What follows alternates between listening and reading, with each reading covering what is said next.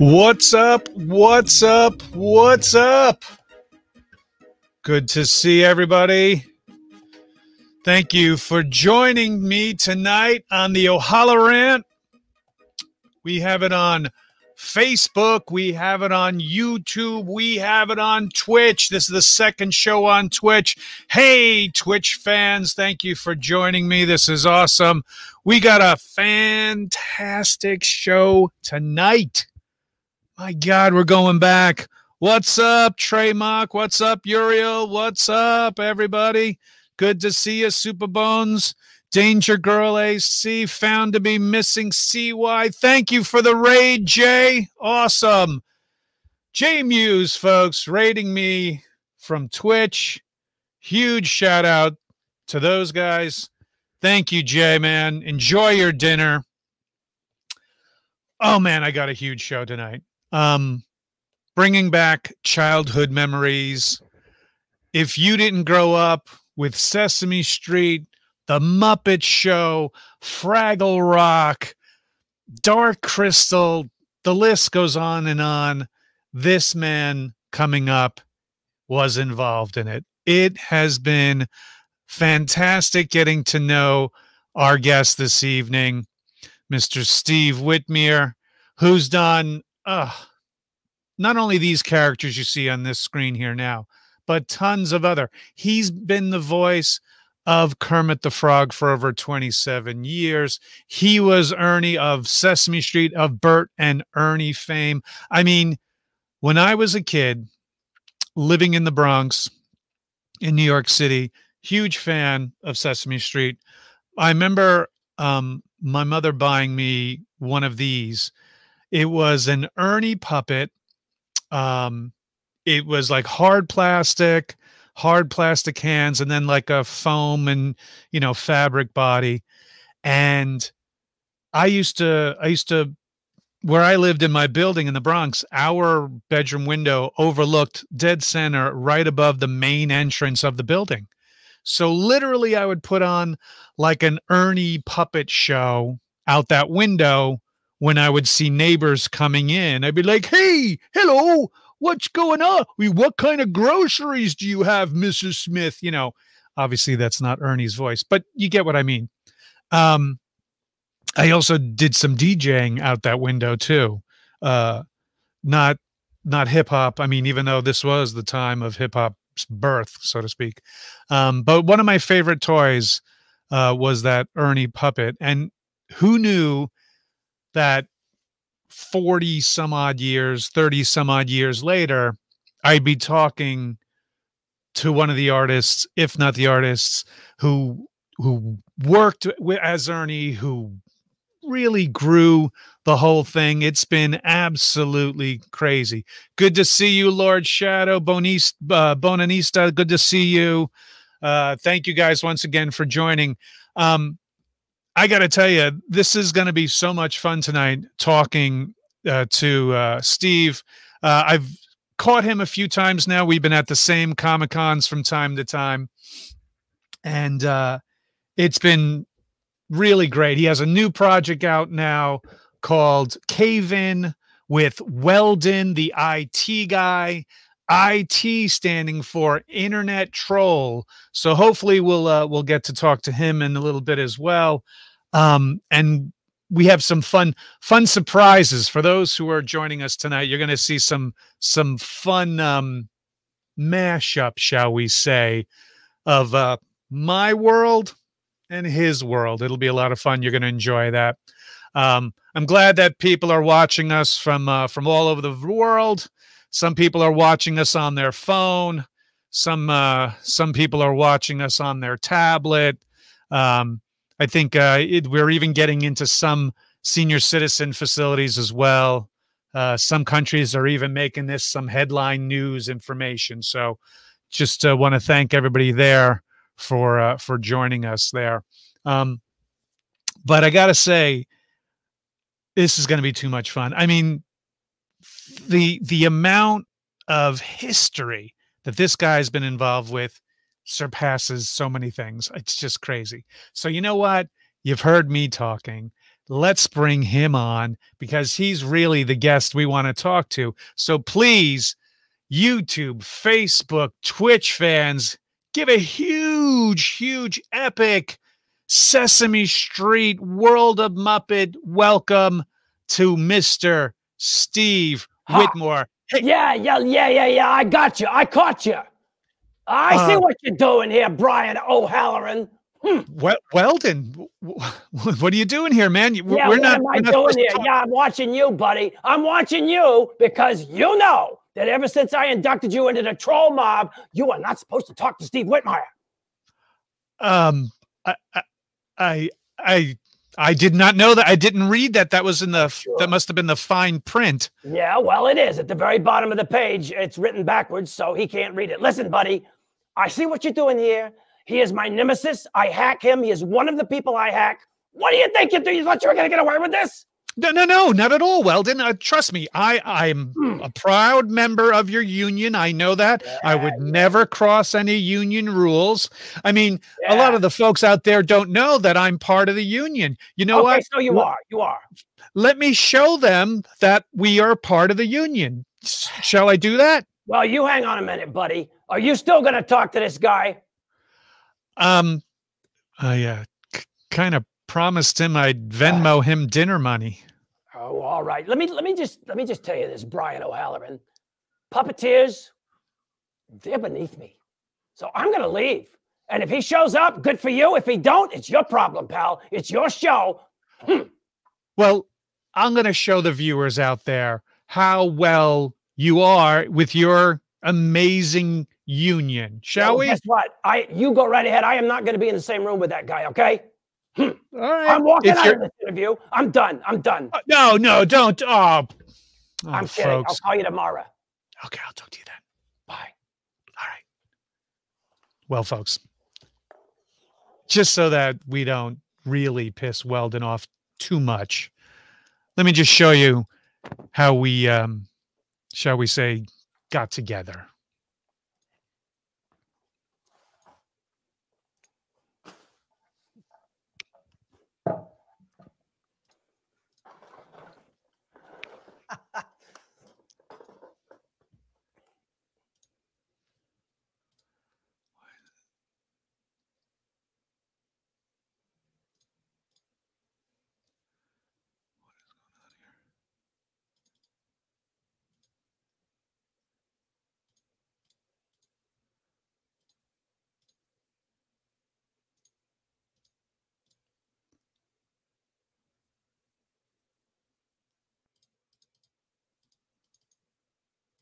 All right, we have a bit of a technical difficulty. I guess the troll cave is not quite up to snuff at the moment. They're getting their bandwidth a little weirded out. Let me see if I can bring this back to see if I can get Weldon here and get back to where we were at. Hang on. There we go. That's the thing with cave trolls. They don't have great internet. Here we go.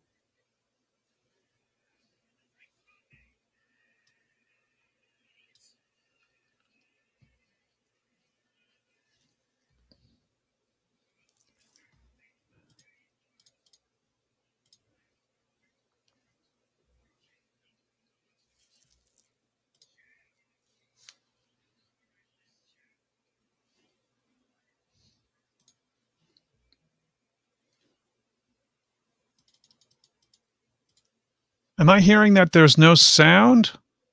I'm not hearing it here. I don't know whether I should. Okay, hang on. My apologies once again.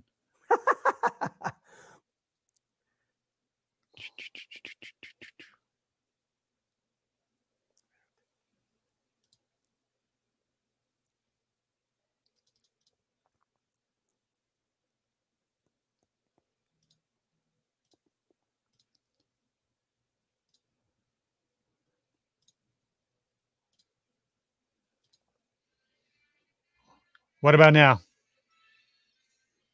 I'm still not hearing it on my end. Still not hearing it. Okay. But I don't know whether it would be affected in the green room.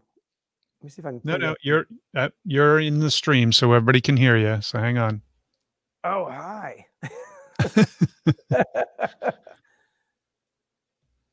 I could try looping it as we go.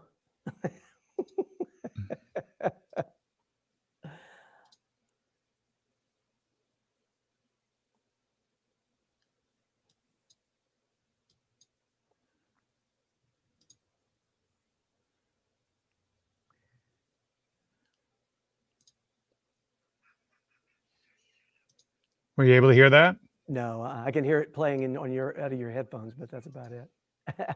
Can you hear it? No. No. Hang on. This is like when my grandfather used to show home movies. This is so weird. My apologies to Weldon. Well, he's gone, so it's okay.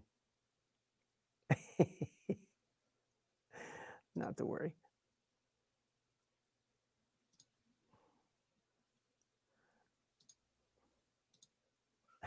It's got to be Weldon's fault, right? Sorry? It's got to be Weldon's fault, right? I mean, of course. He's trolling your show now. He's totally hacked it. He's totally hacked my show, and that's the problem. Yeah, he knew you could show the video, but he's preventing you from hearing what he said. All right. I'm gonna come back to that. Yeah, we'll come back to this. So, ladies and gentlemen, my apologies, but the one and only Steve Whitmire, everyone.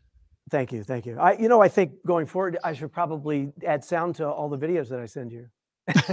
Stop. But first of all, thank you, Steve, so much for wanting to be a part of the show. Sure. We got to hang out, like I said earlier, a few times now on the road on different Comic-Cons and different shows, and with you and Carol and a whole bunch of people from the Sesame Street Muppet world. And I had shown earlier, one of these toys that I had as a kid was I had the same toy. I had that same toy. Yeah. Yeah. And it entertained me for hours and hours and hours on end. And this is a print I picked up at one of the Comic-Cons many, many years ago. It's a dinner scene, very similar to another famous dinner scene. Oh, look at that. And it's one of the items I really, really, really like. Oh, that's nice. I don't have really any kind of religious iconography or paintings in my house, but when I saw this, I was like, ooh, yeah. Now this is a dinner party I could get behind. It's funny because whoever the artist is who did that approached the Muppets the same way that we did like Treasure Island and Christmas Carol, by take the Muppets and you figure out what role would be right for what character. I'm not saying it looks like the name is like a Jesse Rodgerson or maybe Rodriguez. I can't quite the way he wrote it. It's nice though. But I saw it at one of the Comic-Cons, and I thought it was perfect. So how are you? Well, I'm good. I'm good. Yeah, I'm doing very well. I've been busy, spending way too much time working on this cave-in thing. But when you get into doing something creative like that, it for me anyway, it just becomes I get a little bit obsessed about it. And I was that way about the Muppets too for a long, long time, And I've said this before, but I think creative people do what they do because they have to. Yeah. You have to do this. Otherwise you'd spend a lot of money in therapy or something. So when did you pick up the art form of puppetry? Well, it actually was, I guess my real obsession with puppets, it was all about the Muppets too. I was never interested in any other style of puppets. You know, there are marionettes with strings, and I could never Which I do was that. going to bring up. Yeah. Yeah, I can't do that. You know, I was never able to. And I had marionettes as a kid, and I spent all my time asking my mom to untangle them, you know? Yeah. Um, you know, and I remember, Everybody did that. They oh my God, all exactly. always got tangled up. It was a And mess. then God forbid you spent the money on the two-handed Oh operation. my God. Yeah, yeah. I was no good at that, you know. And I had some of the little ones that they're this, like I call them punch style puppets, but it's the ones Right. with the head here and the two arms here.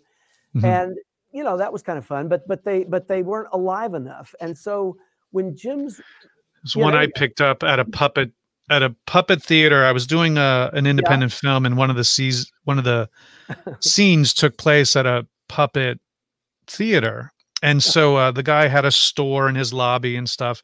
And just to support the art form, sure. I said, "Oh, this is like a Batman Captain American crossover kind of puppet." So I Yeah, yeah. bought it to Do you have a support. working mouth? Can you get Yeah, inside? yeah, yeah. Oh, yeah. Love it. Yeah. Yeah. I'm just I pimping still, you into doing it. I don't know how to, you know, Well, you can see, give me acting lessons. I'll give you puppet right. lessons sometime. But really, it was the Muppets that drew me in, and Jim Henson's work specifically. Mhm. So I was about 10 years old when I really became aware of all that. I mean, I'd known about the Muppets for years before that, but Sesame Street came on the air the year I was 10 years old in 1968, 69. And I was just taken by it. I couldn't stop watching it, you know. And I wanted to know how to build. I could just tell that those people behind those characters were having a really good time. And that drew me more than anything was the depth. You know, I didn't know this when I was 10. There's a lot of depth to those characters on Sesame Street. You know, Ernie and Bert are a great comedy duo, you know. Yeah. So there's, you know, a lot of people think, well, it's puppets. They're just these little things that jump around on the screen. But with the Muppets, we always had backstories with the characters and really worked on who they were. So I see, yeah, I found this really early shot of Kermit. Yeah. Well, that So I what's can going on explain that here? picture. I can explain that picture. I'm surprised I didn't have. Well, I always had like hair here, and for some reason there I'd shaved it off. Boy, is that actually me? So Jim, during the Muppet Show days, he won a lot of awards for that show, and one of them was in Germany. This thing called the Golden Camera Award, which is their equivalent of an Emmy or an Oscar, basically in Germany. And he won the award. And he was not able to go and accept the award. So I don't know why. I mean, I'd only been with the company for a very short time. He sent me to. I mean, I wasn't on TV with this, but I went to this thing and accepted the award. I have no idea why. I had no business doing this. I was maybe 20 years old there, you know. But part of the deal was that I was. You remember a character called Sweetums? It was this big monster character with the teeth. He actually looked like Weldon. Now that I think about it, Sweetums is big costume, and they wanted Sweetums to be a part of the show. So I was going to be inside of it, even though I didn't do that character. All he did was just run down the aisle. Right. So I did that. So as a result of that, I was the Muppet guy who came to Germany. It was really nice, you know, to be that young and treated so well. Oh, in Germany, I assume Berlin. Yeah, and a very interesting story about that. My wife and I talk about this all the time. That was before the wall came down in 1978, 79. And we went to a magazine company whose building was built on the wall, basically. And so from their windows, you could look out into this, you know, no man's zone over to the other side, over to East Berlin. And down here was this big football field with guys with machine guns. Wow. It made a real impression on us. Yeah. And this was one of the only buildings where you could see over the wall into that space. It's scary. Anyway, just to bring everything down a little here. No. But that's you got to go to Berlin to accept that award with the picture that we had just shown up. Yeah, with a rubber Kermit, I think there. So you, from what I've read, you joined, or how did you audition, join? Because you were 18 and a half or something, right? Yeah, I was 18, somewhere between 18 and 19. You met Carol Spinney, who passed away a while back. I met Carol in Atlanta, which is where I live, when I was about 18 at this, sorry, I'm going to cough. I just drank some, this is Windex. I like to keep. Ooh, it's a really, step down from bleach, but yeah. okay. Everybody's got their thing. Yeah. No, but I went to a puppetry festival. They have these things all over the country, but I'd never been to one, even though I was an obsessive puppet guy. And Carol was going to be emceeing this opening night show with Oscar the Grouch. And I was looking for a job. It didn't even cross my mind. I mean, I went because the Muppet guys were my heroes. I wanted to meet somebody who worked with the Muppets. And it just so happened I was the only guy that year that was doing Muppet-like puppets, Muppet-style puppets, the like Weldon, the hand with the rod hands and that sort of thing. Right. And so we hit it off, and I was in awe of him. I met him and his wife, Debbie. And so it started, this 40-something year friendship between us. And basically, Carol is the person who more or less recruited me into the Muppets. I didn't expect to particularly ever hear from him again. And he called me, I guess 3 or 4 months later. I'm 18, right? And he said, Jim's looking for new people, and I think you should call them. I'm going to make an introduction. And I was overwhelmed. I mean, I was doing all these puppet things in Atlanta. I kind of saw this direction I was kind of trying to go in. I hoped I would meet Jim Henson someday. But the opportunity to meet him and be a part of what he was doing really just fell in my lap without any real effort from me. And long story short, too late, I then went on to meet Jim and had a chance to send a videotape to him, and he hired me to begin working on the Muppet Show during those years.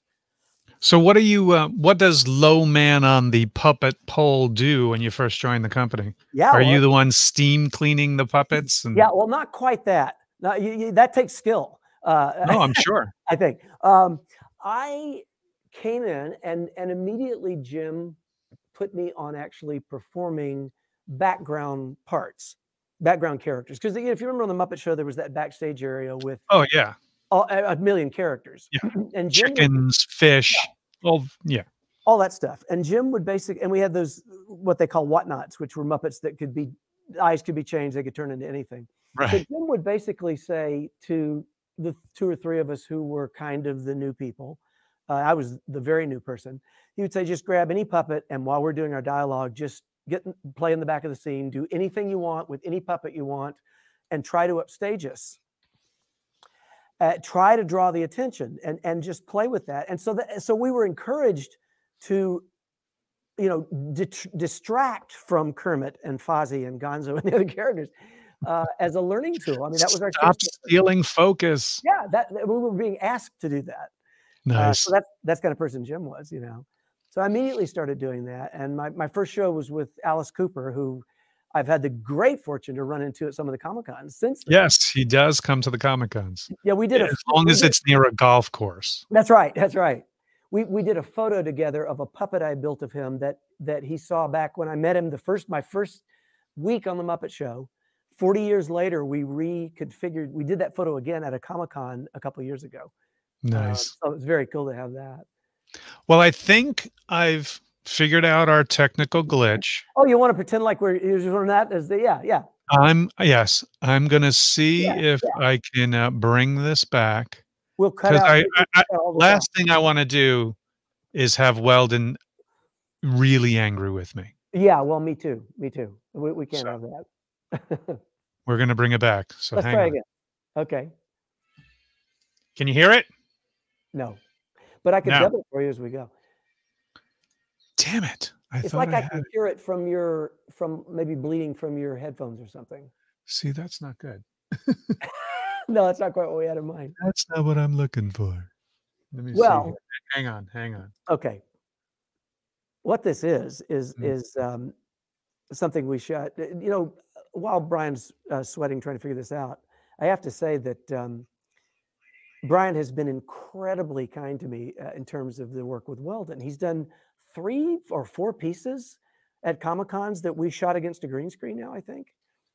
And this one, if we're able to show it, is he drugged Jeff Anderson into this. And the idea was that Jeff was a troll candidate. So we'd already done something where Brian applied to be a troll. And if you've seen Cave-In, you probably saw this. It's out there on the Cave-In YouTube channel as well. But this piece that you're never going to see was hang on, don't say that just yet. Let me know if you hear what this is always the best stuff when things let me just see if you can hear it. I did an entire show one time with Bob Saget with Kermit where we had no audio on a cruise ship and we screamed the entire show, and it was better than if we had had a microphone.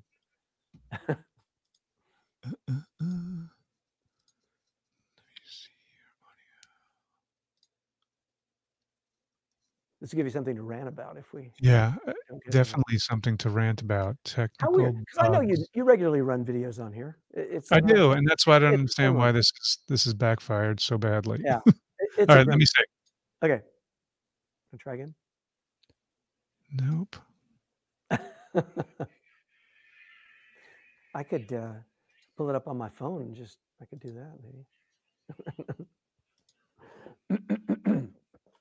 So I'm sitting just far enough away from my laptop that I can't read anything that people are writing. Although I did see the note, Jesse from Jesse Oliver, now I've known Jesse Oliver is one of those Muppet people, I'll just tell you, who's been around the Muppets for a very long time. He's an artist and a terrific person. So I'll shout out to him a little bit. He's a good guy. But we have those fans who are just constantly following what we did over the years, And Jesse has gone on to be one of those people beyond my actual time with the Muppets. So that's kind of cool. Well, that's what's good. You really do spend a good amount of time with the fans that you do interact with at these cons. I try to, none of this work for me was ever really about, it's what I said earlier. It was about something I just had to do, and if you go into puppetry with the idea that you're going to be, recognized on the street and all that celebrity stuff, you're in the wrong business. That's not a reason to be a puppeteer. I think with social media now, you could probably be a puppeteer and people see you, but it's never why we were interested in the old days. It was all about the work, and Jim was this amazing kind of visionary guy who we all jumped on board with to basically support his vision, but we all were asked to collaborate on that. I mean, everybody was. The workshop who built the puppets, the lighting guys on the floor, everybody was encouraged to be collaborative in some way. So who are some of your favorite characters, whether you were the performer or not? Well, when I was a kid, I was always, for whatever reason, I was always drawn to Jim's characters, particularly Ernie and Kermit, because they're the ones I saw the most. And kind of ironic that I went on to be them for quite some time. So I was always drawn to those, but all of them really, it's interesting. When I joined the Muppets, I had truly the good fortune of coming in at a time when I was able to work along with Jim's, basically his kind of original core team. It was Jim Henson, Frank Oz, Jerry Nelson, Richard Hunt, and then Dave Goelz, who's almost more my generation of a puppeteer. He's older than I am, but we even from Dave, from those five people in particular, I feel like I learned different Muppet styles and skills from each of those guys, because my first job, really beyond doing anonymous characters, was to be a stand-in for those guys, not an understudy, but a stand-in. Because if Frank had two characters in the scene, if he was doing Miss Piggy and Fozzie Bear in the scene, you can only do one at a time effectively. Right. So I would do the other guy, and it's different to do that when you're standing next to the original guy, because they'll, it's a little bit like learning Zen Buddhism, I think, in meditation. They'll smack you in the head if you do it wrong. You got to get it right. There has to be consistency. Yeah. Kids are really quick to pick up something slightly different. Yeah. And it's funny because one of my favorite characters that you've performed only because anybody who knows me, who's been around me, knows that I'm, you know, pretty much a wise guy in a sarcastic way, always poking fun, poking the bear. And you've been really cool of being half of the team of Statler and Waldorf. Oh, yeah. Well, Which yeah. is, you played Statler, and those two guys for me have always been so hilarious because of just the absolute hilarious heckling that, and how they're written is just funny because they Yeah. just insert just snippets of their sarcasm.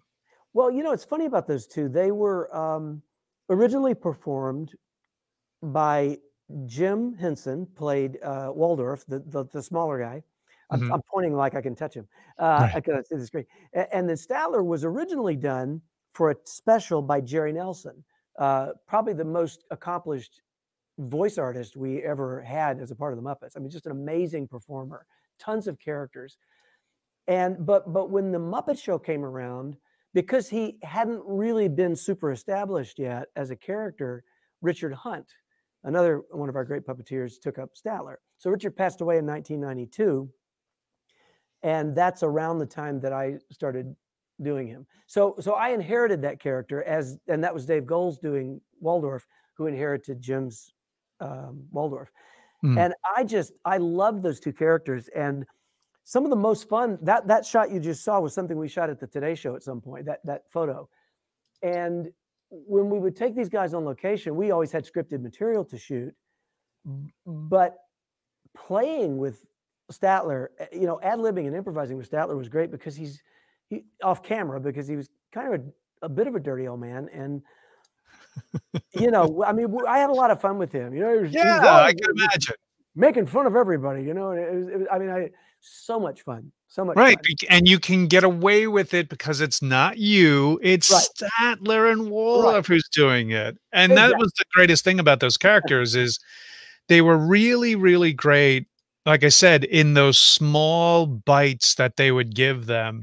Yeah. And then, to be honest with you, later on in the 80s, when you saw the movie Trading Places, I was like, they ripped off Statler and Waldorf. I mean, it was really funny. What you may not know is that Richard Hunt is playing a role as himself in that movie. Not as Richard, but I mean, he is an actor who played Statler. So there was a lot of, you know, Muppet crossover. Because I think Frank Oz is in that film as an actor. And then Richard plays the guy on the floor who's trying to do the trades for the two curmudgeonly old guys whose the character names I've forgotten. Oh, who gets overwhelmed? Yeah, that's Richard Hunt, who played. one of our main puppeteers, who was Statler, the original Statler on the Muppet Show. So there, see, a little Easter egg before Easter eggs were Easter eggs. Yeah, it's a little bit on purpose, I think, that they were a bit like Statler and Waldorf. That is really, really cool. For those who are just joining us, we have the legendary Steve Whitmire here with us. Done all the voices of all the characters you see on screen. His new show, Cave In with Weldon the I.T.Guy, is now on YouTube. Check it out. I make an appearance on it. We were trying to play the episode with Jeff Anderson and myself. Yes, that Jeff Anderson, plus a few other great episodes as well. The links are in the comments below in YouTube. Say hello to all my Twitter fans. Hello to all the YouTube fans. Those watching on Facebook. Hi, good to see you again. I think we're even being beamed up here onto the Enterprise, so it's good to see that the crew of the Enterprise is joining us as well. We're being broadcast in a variety of stadiums throughout the world. Don't worry, the people are just cardboard cutouts. So we have a high following with the show. So I just want to say that. High following with cardboard people. Exactly. You know how to work with cardboard well. You went on to do Fraggle Rock. Now, Yeah. I was getting into my late teens when Fraggle Rock, so I didn't jump into it. Right. You know, it wasn't that age where Fraggle Rock was like, oh my God, Fraggle Rock. Don't Yeah. get me wrong. The opening song is, you know, addictive.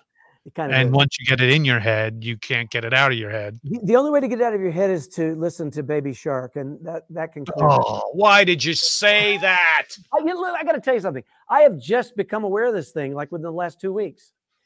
And I might have to do a ripoff of it with Weldon at some point. It just seems like something he would do because it's like they're trolling you, you know. Totally. Once they got you, like we just COVID. The one good thing about COVID, it got rid of jingles in your head like that. Yeah, where everybody was. Well, it wasn't that anyway. So, the character you're most known for from Fraggle Rock is Wimbley. Probably Wimbley Fraggle. I did Wimbley, and there was a dog on there named Sprocket that I also did, along with hello. Hey, how you doing there, Jesse? I almost can't do the voice anymore. You know, it's funny. That was a very youthful voice that I did for Wimbley. Very innocent. He became this character who couldn't make up his mind. He could never decide on anything, which was a little bit like me at that age. So it was kind of I was just, you know, playing myself. But now, did you go for vocal training? I did not. And I don't know whether it would have benefited me particularly or not. I was always fairly musically inclined. And I had a reasonably good, you know, ear and singing voice. And that was, you know, I mean, I was nearly a high school dropout. I mean, not a dropout, but a failure in high school. My things were drama and music and doing puppet shows at assemblies. You know, I didn't care. Well, yeah, artists are. You know, it's funny because sometimes artists are like, I don't need a degree to get work. They just want to go out and do the work. I kind of did that, and so voices. You know, it's funny. People a lot of times they say I'm the voice of a character, and that's true, I guess. But I never think of myself as a voice artist. You know, and I never have. Yet most of the time, when we've done new series with new characters, I've always tried to come up with an entirely new voice for a character that really isn't another character. But the three that were always very similar to me were, and people will know these if they know the Muppets: Rizzo the Rat, and Wimbley Fraggle, and this character named Bean Bunny. All three were characters that I did. There's Rizzo. And they're essentially the same voice. But what I discovered was after I got better at this, because when I started, I could make a puppet work, but I had no training as an actor at all. And once I really learned more about character development, I realized that the distinction between the voices was really character. Right. And I had this conversation with Jim Henson once. You might appreciate this as an actor. He said, I was about to do a new character, and I said, Jim, I know you love this voice that I do, this voice, but I've done it for two other characters. I'd love to do something else. You know, I just hate doing the same voice over and over again all the time. Right. And Jim, you had to know Jim to appreciate, but he would do this thing where he'd go, well, you know, when Burt Reynolds does a film, he always uses the same voice. And I thought, God, he's right. What am I worried about? He's not worried about it. Why should I be worried about it? Well, I always joke that Yoda is just Grover with dyslexia.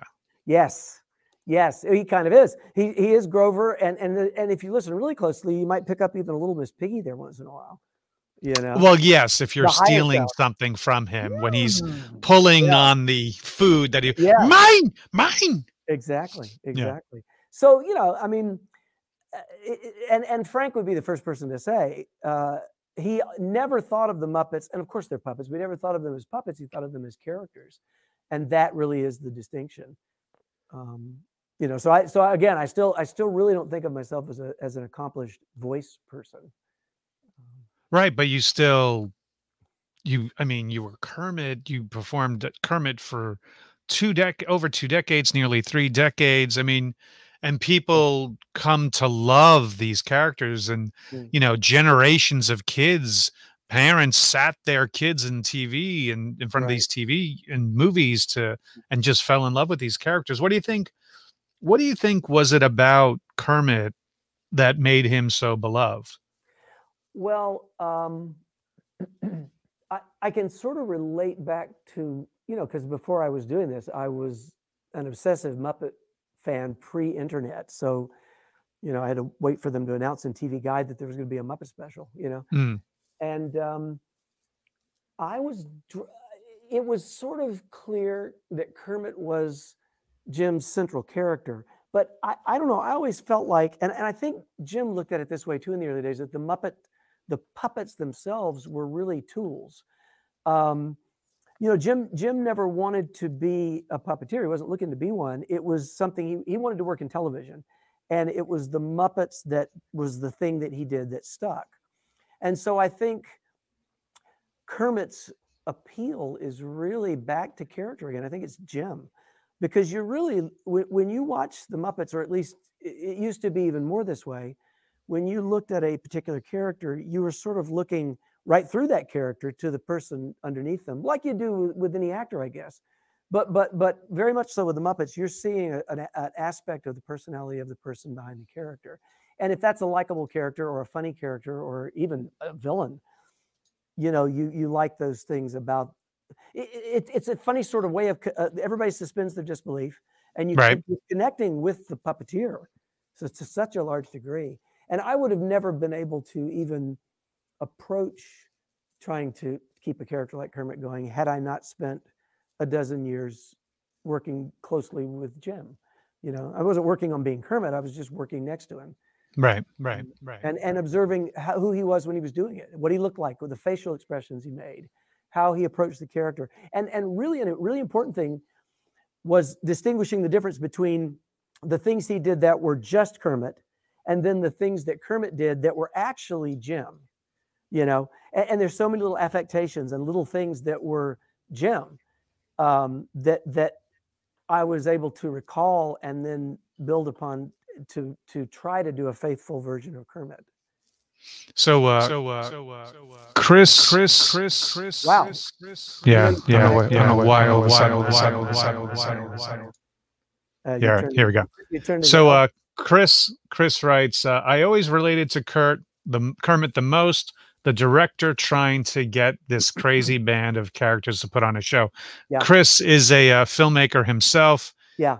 So he can relate to, especially the Muppet Show, getting the gang Sure. together to put the show on with so many, especially with the celebrity guest star.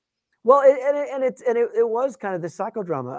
I mean, all of us were the crazies centering around the thing in the middle of the wheel that was Jim. Right. So it really was what we were doing, exaggerated a little bit. We were all insane. I always used to say, what would I possibly be doing if this hadn't worked out? I can't even imagine doing anything else.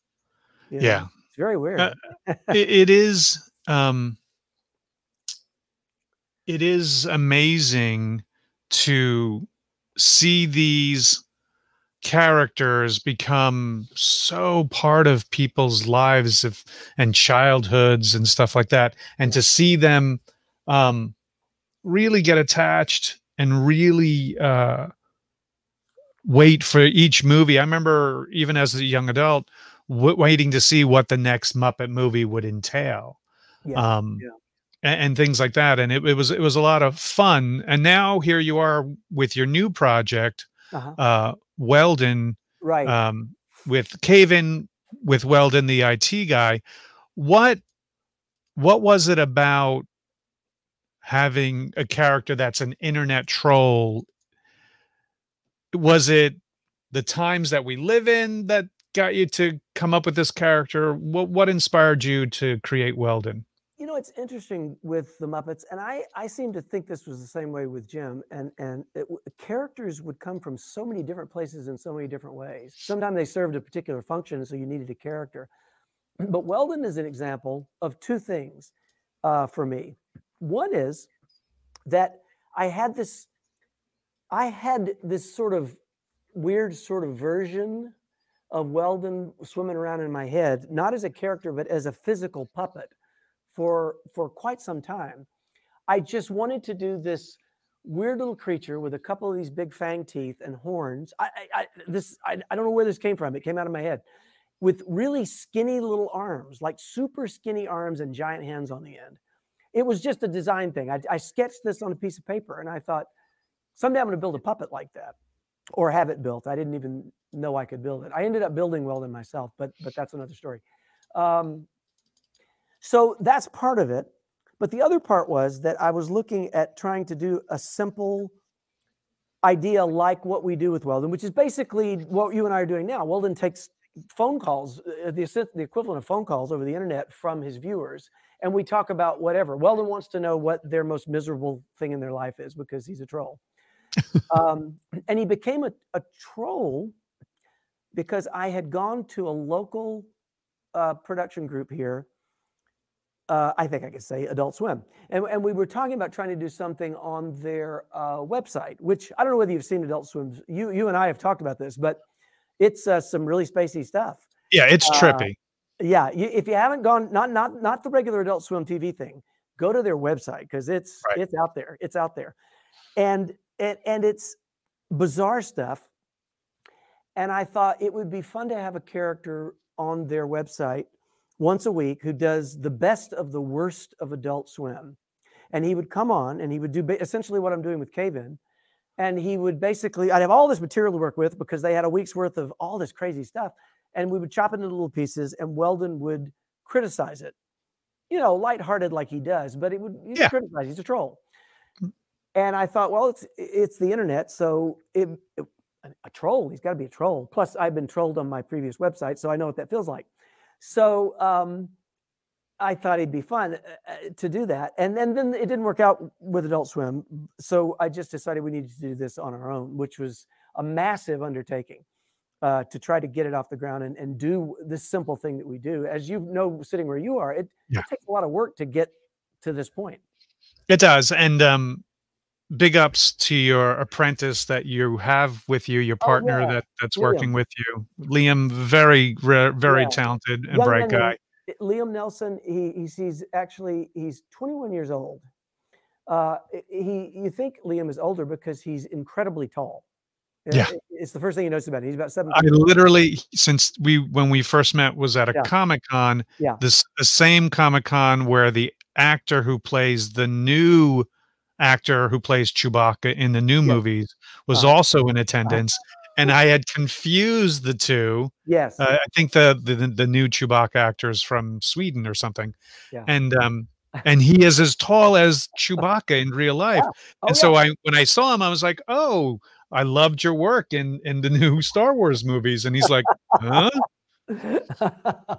Well, that's Liam. And he's an impressive young guy. I met Liam kind of on a fluke by accident at a film conference here in Atlanta. And I figured he was in his early 30s, mostly because of his height. I mean, he's a young guy. Huge. Yeah.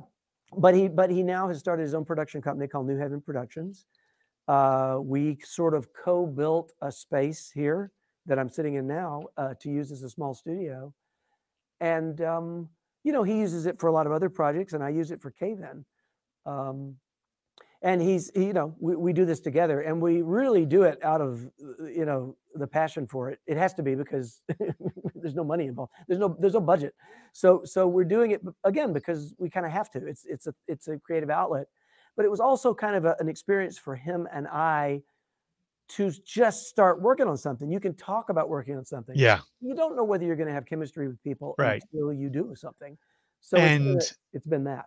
If anything can inspire someone to get off their ass is a pandemic. Well, now what are you going to do? Yeah. That's kind of why I'd been talking about doing my podcast, Streamcast, which you are now obviously watching and listening to, for a couple of years, where I'd talk about it at cons and stuff. But then I was like, well, now I got to put up or shut up because what am I can't do the excuse that I'm on the road anymore. I can't do the excuse, that, I don't have the stuff yet. So here we are.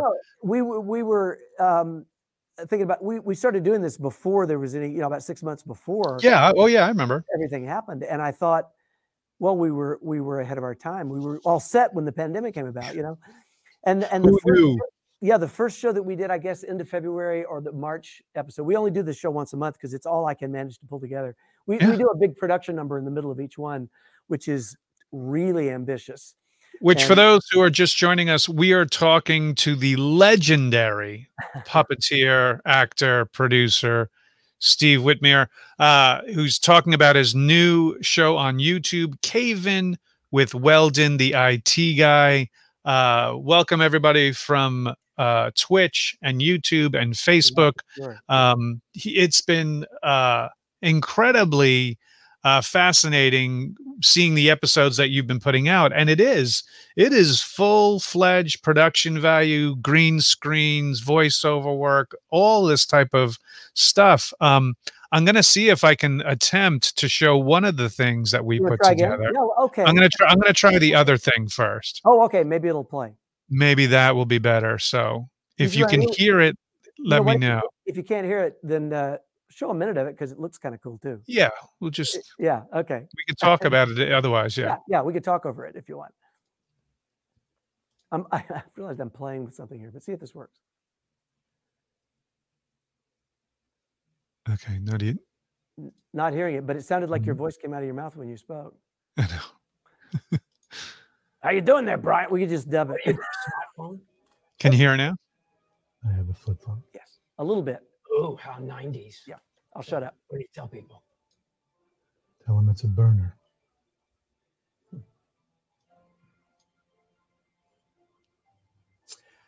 So that if you spot me coming around that corner, you're just going to walk out on that phone, not say goodbye?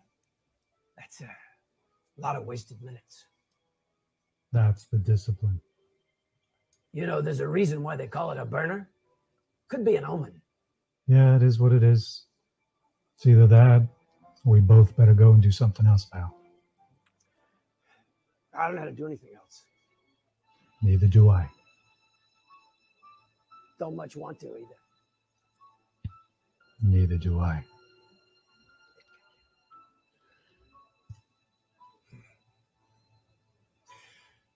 You know, I have this recurring dream. I'm sitting at this big banquet table, and all the victims of all the hacks I ever worked are sitting there at this table, and they're staring at me with these big black eyeballs because they had 8-ball hemorrhages from their systems crashing. And there they are, these big balloon people, because I found them 2 weeks after they'd been online, and the neighbors reported the smell. And there they are, all of them, just sitting there. What do they say? Pop. No talk? No, they're just pop. They're balloon people. They don't have anything to say. We just look at each other. They look at me. And that's it. That's the dream. I have one where I'm drowning, and I got to wake myself up and start breathing or I'll die in my sleep. You know what that's about? Yeah. Taking enough time. Enough time to do what you want to do? That's right. What do you want to do? Take my head out of the toilet. I don't think that's a dream.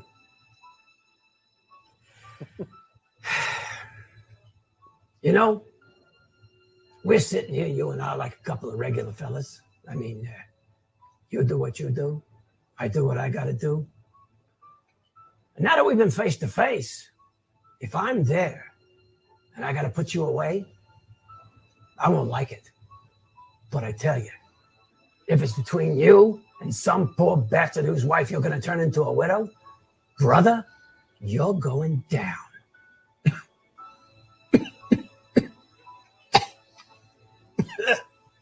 There's a flip side to that coin. What if you do got me boxed in and I got to put you down? Because no matter what, you will not get in my way.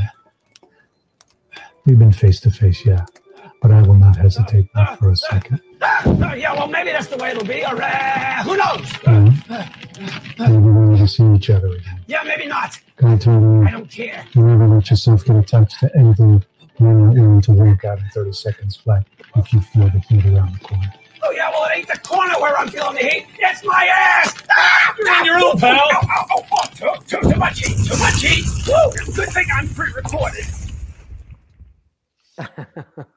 So that was one of the things we shot together. I had a green screen in my house. Right. Wanted to set up a recreation from that very famous coffee house scene from the movie Heat. Pacino, De Niro, first time together. And that was a lot of fun. I got to say, when you emailed me with the idea, we were all in lockdown, and I was like, anything you want to do, Steve, I'm on board. Well, and I appreciate that. You've been that way at the Comic-Cons too, and I very much appreciate it. We've done some fun things, and that was I don't know, that was probably the lowest key thing we've ever done with Weldon. But I just thought I love that scene. It's one of my favorite movie scenes ever, the original. And I thought, what fun it would be. And then I thought, wait a minute, Brian's at home, and he, he looks a little like De Niro. We can make that work. I can almost see it even being the cantina scene from Star Wars with Han Solo and Guido. Yeah. That could be next. But in that case, who would have shot? So if we've been able to hear the sound there, let's go back to our original plan. Yeah. And because I know the fans are going to get a huge kick out of this one. There we go. Great.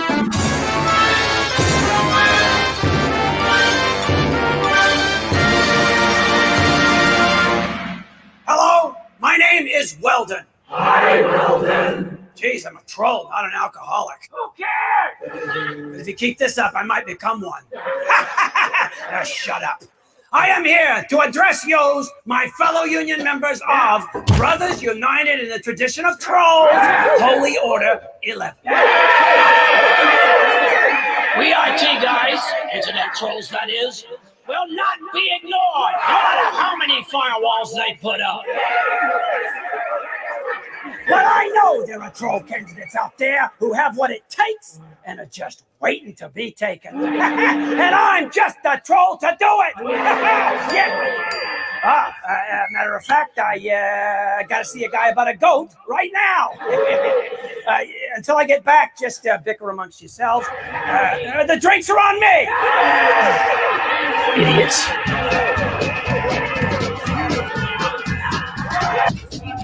Well, boy, this guy's so late. Oh, there you are. Listen, Weldon, What? that's a perfect recruit. You're kidding. Nope, I want you to meet Jeff. What? Jeff? In a cave? Oh, this is where I live, Jeff. Who are you? My name is Weldon the I.T.Guy. Oh. Yeah, Brian here is a troll candidate. I want to emphasize candidate, but A what candidate? a troll. You see, I'm an internet troll. Yeah. Am I here to be a troll? Well, No, you're not being a troll. No. You're just, you're really good at, opinions. That's right. That's right. You are. Yeah, and trolls happen to be very opinionated. Okay, I do have opinions. Okay. It's more like a pollster, not a trollster. Oh, that's good. I like that. You've been working on that, huh? Yeah. So, I mean, we have to test your qualifications, but Brian said you were coming in, and we just need to find out whether you'll fit into the whole scheme of things here. Test my qualifications. Yeah. All right? I can't wait to see what happens next. Yeah, I can't either. Well, we're here in the cave. That's quite an important part of being a troll. It's good if you like being alone in the cave. He likes wine. I told him there was wine in the cave. Do you like wine in the cave? Oh, yeah, for sure. We can do that. We can work. We can get that. Yeah, just no whining in the cave. No. Make sure we're talking wine, not wine. Well, it's cold in here. Yeah, that's another thing. You will want to eventually be naked. Naked? Boy, I like naked. I didn't know nothing about the naked part. Oh, no. Well, I hadn't told you yet. You do as well. Yeah, you have to be naked. I don't know why he always gets me involved in these things. I don't want to be naked in a cave. Sure you do, buddy. It's great. No, it's not. Well, actually, it's miserable, and that's why it's what trolls do, because we love other people's misery, man. All right, well, Yeah. I'm pretty miserable at the moment. Perfect. You're doing your job. I told you, fine. You're doing a great job. You got this guy miserable. I have to ask you, do you want to be a troll? I don't know. Is he a troll? Well, he's getting close. He's very close. I don't know. If he's a troll, I'm not sure I want to be a troll. Would it make you miserable to be a troll? I don't know. I gotta hang around with this guy. Yes. Get a little miserable. Yes, perfect. You guys are gonna make a great team. You're a great Team, pair. see, I like that. Team, Yeah, team. even trolls have team spirit. Yes, we do. Misery does love company. It does, doesn't it? This is the one thing trolls love. Perfect. We So are we're set. hired? Welcome. You guys are official. You'll get your certificates in the mail, and then you'll get your assignments from Troll HQ. Perfect. We're gonna go find the one. Yeah. Go ahead. Give them the high five. You get a certificate. Boys, welcome to the troll world.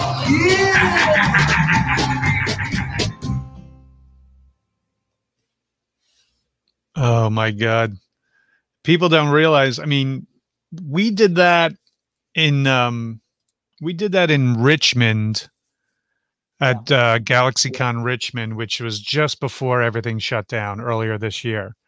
And what's really ingenious that I thought you had written in the opening segment when you're addressing your Brotherhood of Trolls, that it was a gathering and that you had this call that you had to go to a meeting to meet with Jeff and I, and then drinks are on me and all the trolls get all rowdy, which works because the background audio, what people don't understand for the viewers out there,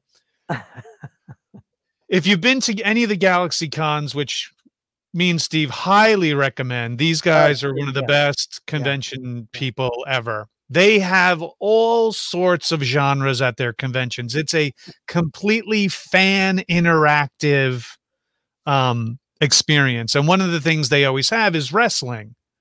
They have an actual huge wrestling ring. They have their own wrestlers. They reenact different pop culture back and forths, adversaries dressed up, really funny stuff. And then legit wrestling as well. Right. So we were given one of these rooms, one of these like offices off the main convention hall, but near where the wrestling ring had been set up, with announcers, as always. They're like, oh, and he's got a chair. And, they're all being loud. So we were doing our best to muffle sound or be loud enough to override what we're hearing. But I love the way you covered it in the writing, because it does sound like the trolls are getting out of hand with all the free booze that you just promised them. Well, that was, I had to do something because I thought, oh my God, I don't know if you remember this either, but I have these great wireless microphones, but I only had two.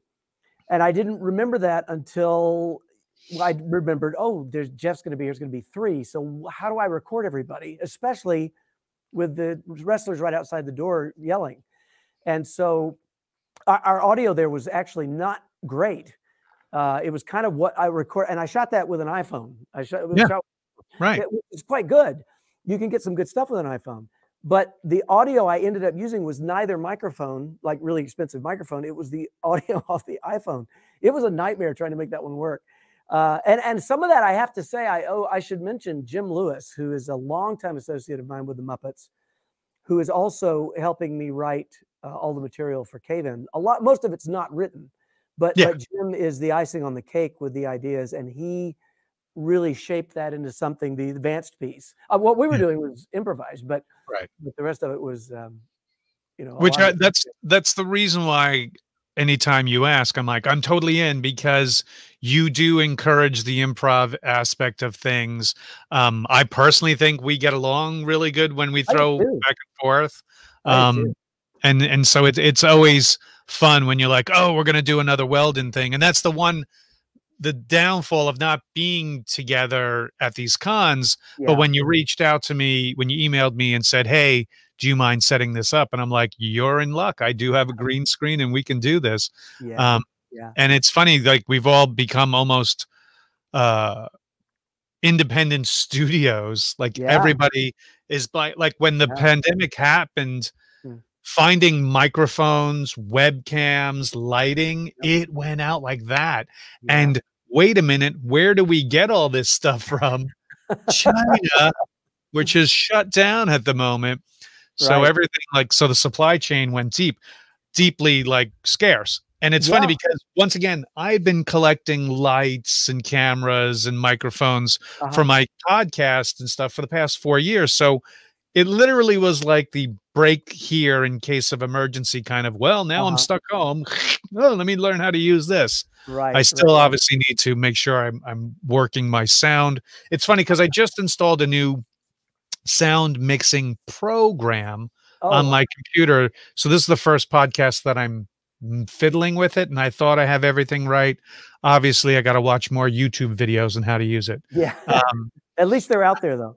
Yes, exactly. Yeah. But one other thing, you know, where do you see puppetry going with more and more of the rise of CGI in movies? I mean, it was great with these new Star Wars movies. They brought back puppetry as opposed to a CGI Yoda. Right.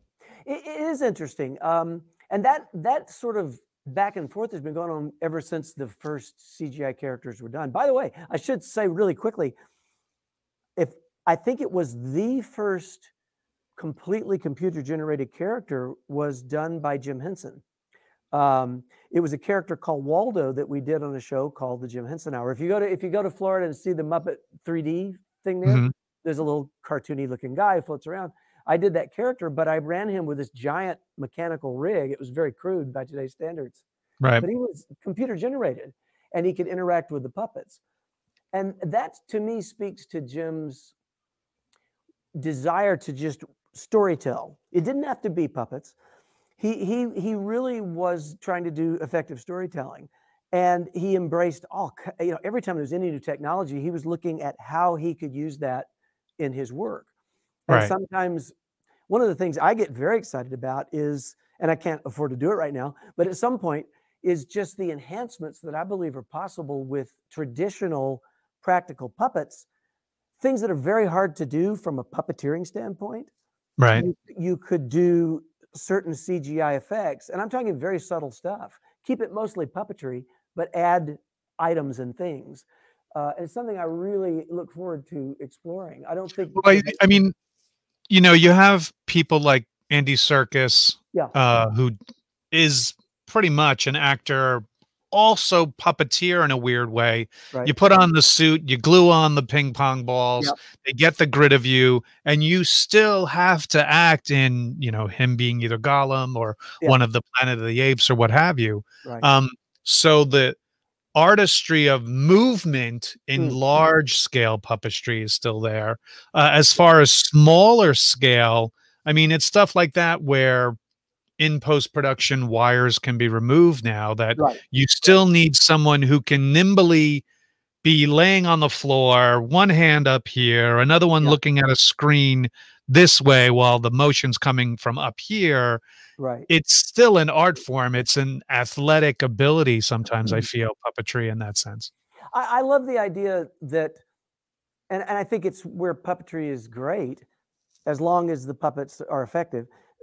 The fact that, you know, you can play off of Weldon when you're there with him. Same with the other Muppet characters, which you can't quite do if it's computer generated. Sometimes I know filmmakers will use a puppet for an actor to play off of, and then it will be computer generated over the top of that puppet. But this, you know, the art of a puppeteer becoming a character in an ongoing way that they continue to perform as that individual character for perhaps a lifetime doesn't happen very often. And those characters who are ongoing for such a long period of time can then perform next to an actor, and they bring into the room with them the same kind of history that any other actor would bring in. You know, all the appearances they've done add up to that moment in a way. Absolutely. And I love that with the style of puppetry that the Muppets have always done. I think it's a little less so at this point. It's a little more about getting product out. However, it's there. You know, it's still there. You know. You bring up, you know, where it is now. How do you? I know there's a delicate subject. How do you see the Disney Corporation handling the property? You know, it's a funny thing, and this is going to sound like semantics. Even when I was a part of the Muppets at Disney, I was very careful And I know what you mean, and I know why we do that, but not to say Disney does this or Disney does that. I'm very much an individualist, and so I would always say it's not this giant corporation, it's that person right there. Yeah, it's certain people. You know, so I always tried to be very careful to point at people if there was a compliment or criticism. And I think, but I'm going to do it anyway. I think as an overall approach, my experience was consistently that the various executives who were put in charge of the Muppets, and their names are legion, and there's a lot of them over the course of 14 to 16 years or whatever it's been.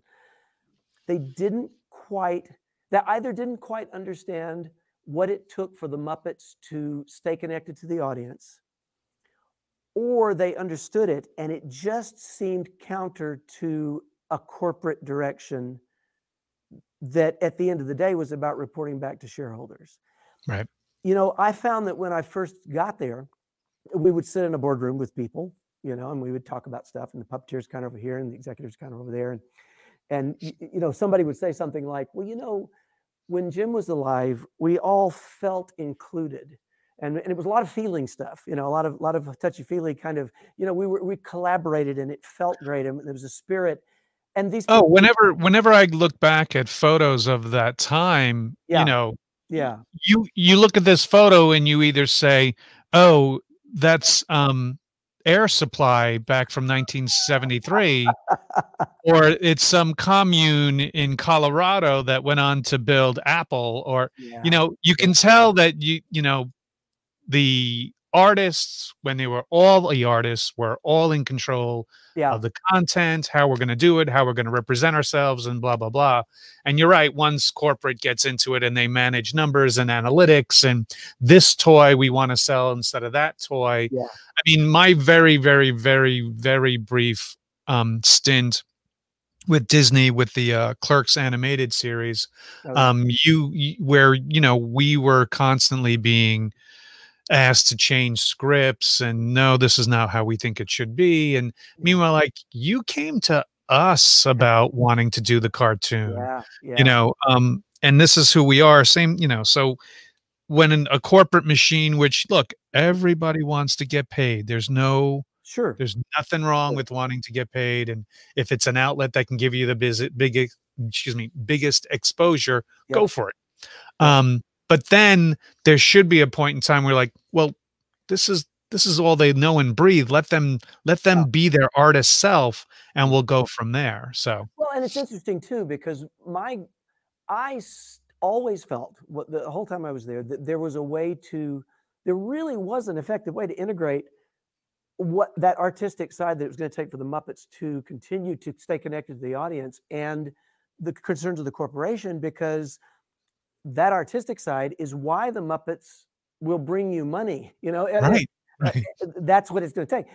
And I could never quite get people to understand that to the point where we put it into practice. Yeah, I completely agree with you on that one. And, you know, we'll see what happens. You know, here we are now in these weird times where people went off the main grid to find other entertainment things because the main factories of content on the studios all had to shut down.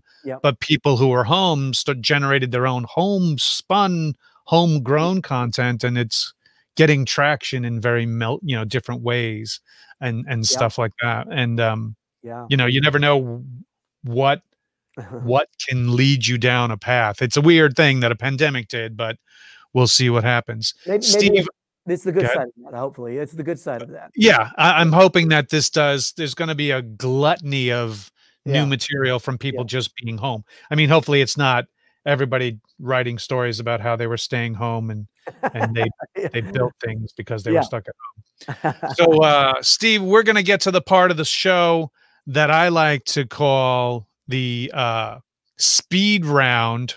Yeah. So we're gonna give you some speed round questions. It's pretty simple. It's just A or B.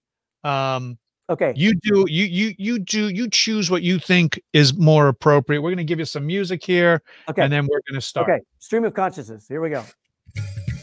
All right, here we go. Okay. Speed round questions. Performing or producing? Performing. Kermit or Ernie? Oh my God. Kermit, I think. Long flight or long drive? Flight. Angry or happy? Happy. Mask or no mask? Mask. Comedy or drama? Drama, oddly. Booth or table? Round table. Nice. I like Equal. I like how that sounds. I like that. Weldon or Oscar? Oh my God. Oh my God. That's impossible. I can't answer that. No. Yeah, I can't answer that. I love Carol so much. Henson or Oz? Oh, Henson. Pinocchio or a real boy? Oh my goodness. A Pinocchio. I guess Pinocchio in my case. I have to, right? Buying or selling? Buying, I think. Skeksis or Fraggles? Oh, Skeksis. Love or money? Love. Beaker or Professor Honeydew? Oh, Beaker. Poor Beaker. Gotta be Beaker. Marionette or puppet? Oh, hand puppet. Yeah, for sure. Batman or Superman? Batman. Future or past? Future. Favorite curse word? Oh, I just have to give you one? Yeah, your favorite. A lot of damn these days. A lot of damn. Yeah. And then finally, we call this show the O'HalloRANT. What is your biggest pet peeve? Okay, serious answer. I'm not going to try to be funny. My serious pet peeve is when people don't do what they say they're going to do. I always try. I always try. And I think everybody should try to do what they commit to. There you go, people. People, be men of your word and definitely follow through in doing what you say what you mean. You're in a bad year, sir, for trying to get people to do what they say, say what they mean, avoid the fake news out there, avoid the craziness that is these theories that I see being put out there. But Stephen, sound like your parents. Steve, thank you so much for being a part of the O'HalloRANT. My apologies to Weldon for the technical difficulties that we had with the sound. I'm glad we finally got it resolved. Me too. I look forward to working with you again anytime, anywhere with you, sir. Absolutely. I'll be there.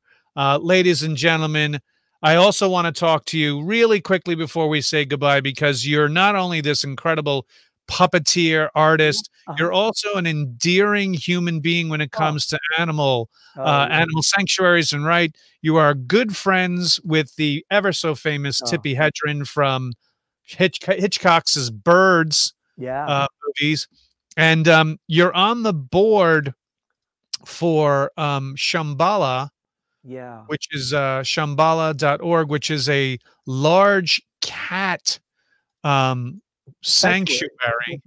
And I'm going to play this. I do have here ready. I'm going to play their commercial and we'll come right back to you here. So sure. Just watch this.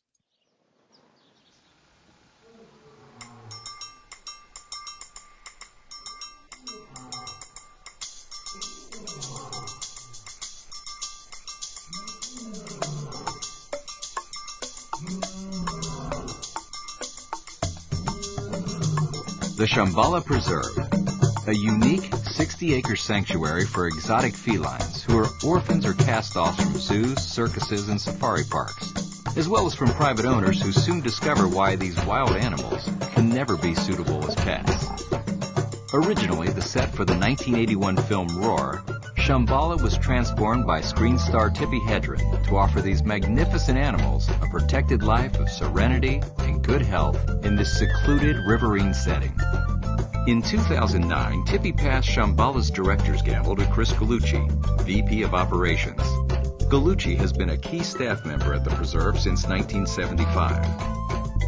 Maintained by the Roar Foundation, a nonprofit tax-exempt charitable organization, Shambhala not only provides a safe haven for animals with no place to go, but offers many ways for you to be involved. Come to the preserve for one of our monthly safari tours. Visit the Shambhala Trading Post. Join our pride by becoming a member. Volunteer. Become a wild parent with special parent days through our adoption program. And for truly memorable experiences during our summer months, you can attend our special sunset safaris, or even spend an entire night in one of our authentic African tents. For more information on visiting the Shambhala Preserve and how you can help to make a difference, go to www.shambhala.org.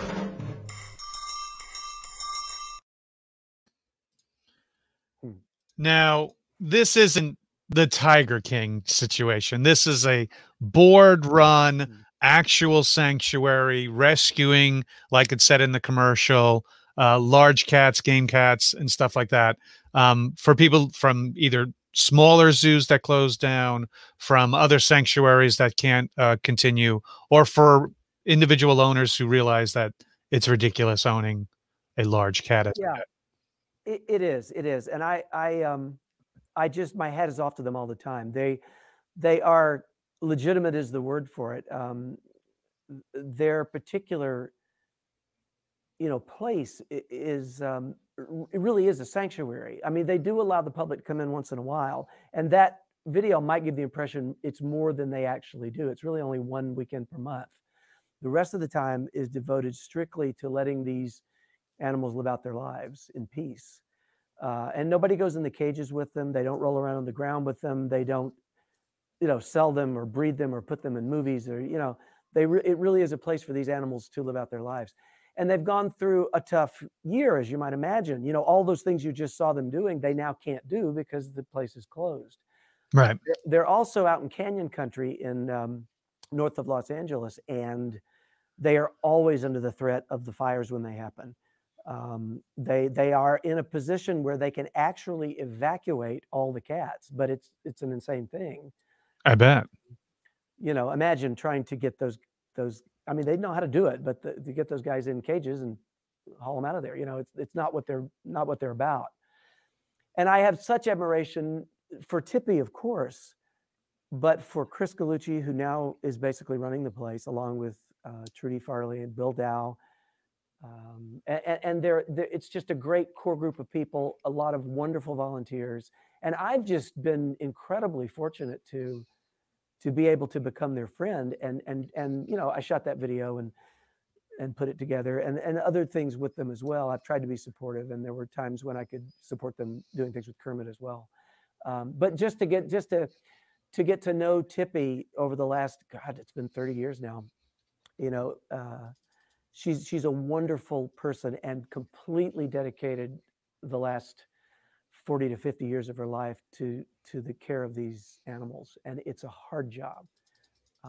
So, you can donate to them. I always ask people to try to do that, and it can only help. I mean, any amount helps. And if you're ever in California after the pandemic, find them and go visit the place. It's an amazing place. You are actually quite close to the animals. You don't touch them, obviously. But you can certainly see these animals up close, which is magnificent. Well, sir, your heart stretches to many different causes, species, and you're doing some really good work. And that was my first concern, being out in California with all that acreage. How are they handling any of the fires? But also, money is tightening up with people, millions of people out of work, but also, and then the top dollar type of donors all right now scrambling just to donate to political parties to push their agendas. So it's tough all around, especially when normal operating costs never stop. Right. And the ability to bring in revenue from visitors and stuff like that. Same thing with theaters. Movie theaters, but also live theater in the New York area, especially Broadway.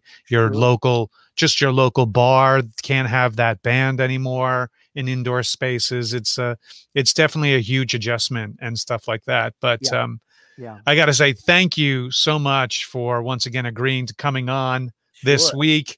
We'll definitely got to do this again. For those, if you want to look to where they can reach out to Steve, I've put in the comments on the YouTube page and the other page on Twitch and also on Facebook links to the Cave-In series with Weldon the I.T.Guy that could be found on YouTube. I've put the link in for shambhala.org for the cat preserve, but also his Instagram. Steve Whitmire's Instagram is another great follow that you guys should do. So once again, ladies and gentlemen, Mr. Steve Whitmire, thank you so much, Steve. We'll see you next time. Yes, sir, Brian. Thank you. And thanks to everybody. I appreciate it. And please give my best to Weldon and tell Weldon I'll be in touch. Oh, okay. I'll leave him a note. He won't actually speak to me, but I'll get the message through. Yeah, I know. All right. I'm sure I'm going to get a flaming email soon. It wouldn't surprise me. Thank you, Steve. Thank you, sir. Thank you. Thank you, everybody. Ooh, what a fantastic episode talking to Steve.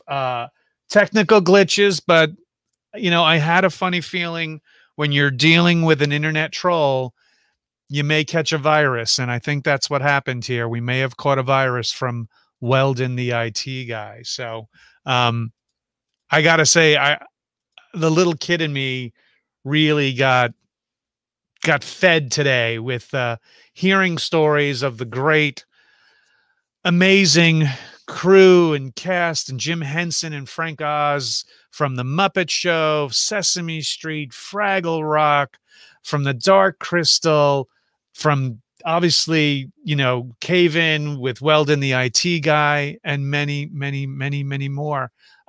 This has been a phenomenal, phenomenal time. I hope you guys had a great time. We're going to have some spectacular guests in the upcoming weeks. As a matter of fact, next week, we're bringing on wrestling legend. Also, he has an amazing podcast. Brimstone will be on next Friday at 9 o'clock. So come on for that. We'll be talking to him plus some others. I got to say, big thank you to everybody from Twitch who came from J Muse's raid. Thank you guys for sticking out. Trey Mock, Captain Sparrow. We got Gem Girl. We also had Danger Girl AC. Thank you so much. I-Figgy, Spooks Tooth, plus all the people from Facebook. Anthony, thank you. Frischetti. Well, I'll be talking to you soon, Anthony. Also, Angie Contreras. Who else do we got that I missed? Good Badger, Trey Mock, I did say. J-Man, thank you so much. Mel Blank 22 on the YouTube channel. Jesse Oliver, thank you for coming over to my channel and watching the show there. Broncos #1, thank you so much, sir. Saba Khan on YouTube, and all the rest. I got to tell you, please do me a favor if you can. Like the page, follow along on both Facebook and on Twitter and on Instagram and on subscribe onto YouTube. Soon I'll be setting up my Twitch to get subscriptions. Follow on Twitch TV at Brian C. O'Halloran, where I do more there with gaming, but I'll also do some karaoke on the side there as well. I'm sad to hear that Twitch is not going to have the karaoke anymore. I just started doing it, and I get this notice that they're ending it at the end of the year. Very sad. I hope they find some way to replace it. I had a blast with that. I didn't even get to do a duo yet with J Muse. What the hell? I think he wanted to do Secret Lovers. I believe that's what it was. Like, Secret Lovers, that's what we are. I think it was something like that. But anyway, thank you, everybody watching from all over, from Grandma's old TV, for you sitting on the plane watching it on your phone, to the networks in Eastern Europe playing it on their news feed, for anybody watching it on their tablet while they're babysitting, to the stadiums of empty people. Thank you so much. To the crew of the Star Trek Enterprise. I see you, Mr. Sulu. I see you right there. And I think that's Chekhov. I'm not sure. But thank you guys so much. We'll be back next week, 9 o'clock with Brimstone. I am Brian O'HalloRANT. Follow us up there up top. I'm going to say thank you and enjoy the rest of your weekend, folks. I'll probably pop on again on Twitch at some point this weekend. You'll never know. But thank you again, folks. Enjoy. And we'll get this better. Every week I'm learning. Every week I'm learning very little more how to technically get things done. Big shout out again to Mr. Steve Whitmire. We'll see you guys next week. Peace.